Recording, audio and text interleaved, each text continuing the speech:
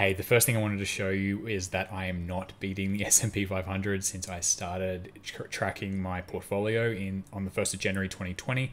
As you can see, I'm up 24%, but the S&P 500 is up 42%.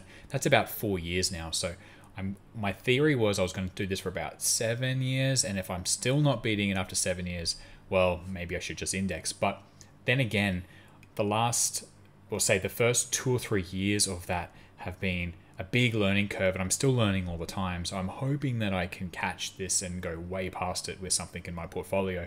And let's dive into what my portfolio looks like to see if there's some big winners in there. Okay, so there has been a few little changes. For example, I've sold my stake in OTC markets, and the reason for that was twofold. One is that I felt that the expected returns based on my valuations going forward were not really what I was looking for, mostly based on the fact that OTC being a good company in lots of respects, I don't see it having it's got really high reinvestment rates, but it's not able to deploy much of their cash essentially at these high reinvestment rates. And I just am not confident in the next smaller period. The reason I'm not that confident is because I realized, maybe wrongly or rightly, I don't know yet, but I don't really understand the tech that they're using.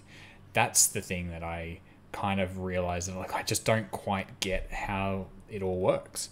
Okay, the other thing I've been doing is I've been selling calls in my Prosus stock.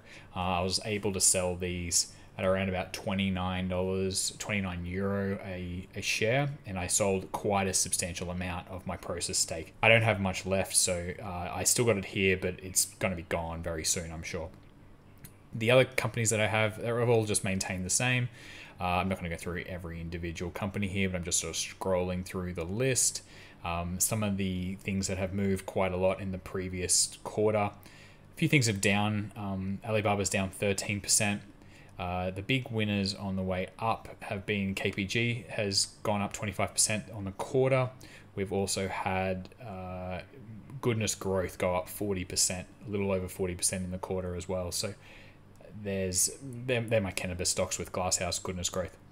The new stock here that you can see at the bottom, Brockhouse Technologies, is something that I did buy in the quarter. So that was my only purchase, and I bought it at 21.48. It's gone up a little bit, but it's early days in most of my stocks. Actually, I would argue that most of it's still early days.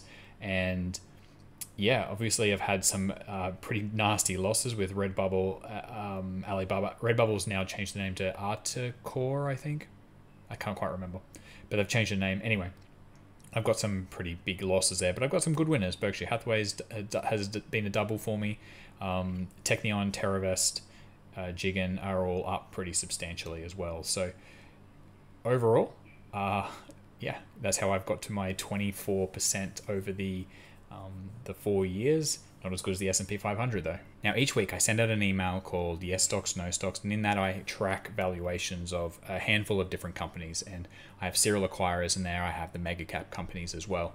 I think it's an interesting way to keep track of valuations for those of you who are busy out there, and if you like my style of valuations. So yep, each week, links in the description. So here on the screen is how it all breaks down.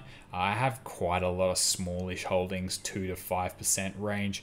I'm going to clean this up a little bit over the next year or two is my plan, but I'm not selling them until I feel like I've got where I think fair value is, and I think I'm happy with all the investments still.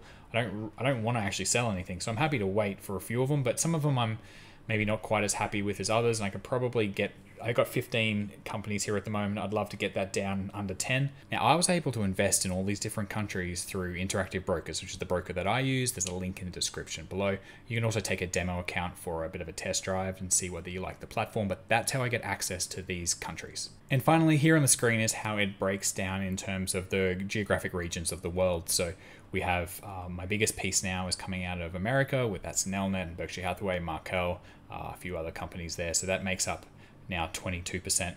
And China used to be a bigger piece with the Prosus stake, but now it's down to 14%. Alibaba, obviously, stock price has been falling too, therefore that piece of the pie is getting smaller. And as you can see, the rest is countries from all over the world. I have a lot of geographic diversification that I was not planning on, but this is the way it's worked out. So I think that's kind of cool. All right, that's it. Hope you've enjoyed.